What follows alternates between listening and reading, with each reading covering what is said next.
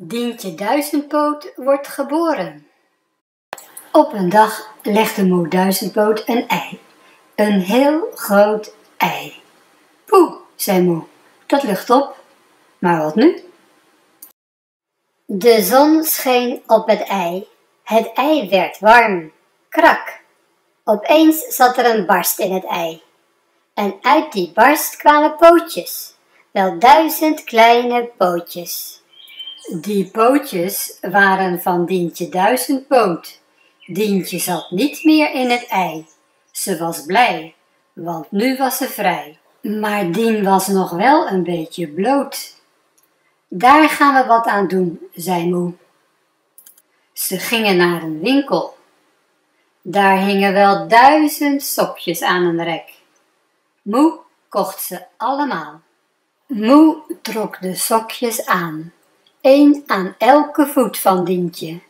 Eerst het eerste voetje, toen het tweede, toen voetjes 3 en 4 en daarna 5, 6 en 7. Toen kwamen de voetjes 8, 9, 10. En helemaal aan het eind het voetje 999 en voetje 1000. Nu had Dientje 1000 voetjes met daaraan 1000 sokjes. Heel netjes. Moe ging ook nog naar een andere winkel.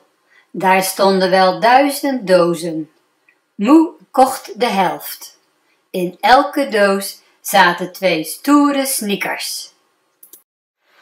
Dientje deed de schoenen aan. 1000 mooie sneakers. En een hoed.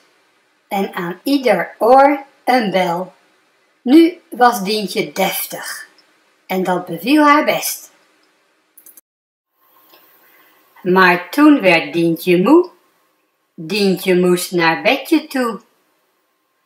Uit gingen alle 1000 schoentjes. En uit gingen alle 1000 sokjes. En de hoed en de oorbellen. Daar lag Dientje Duizendpoot lekker in haar bedje. Ze kreeg een beetje jeuk aan het derde teentje van pootje 248. Even krabben, een geeuw en Dientje sliep. Welterusten, Dientje.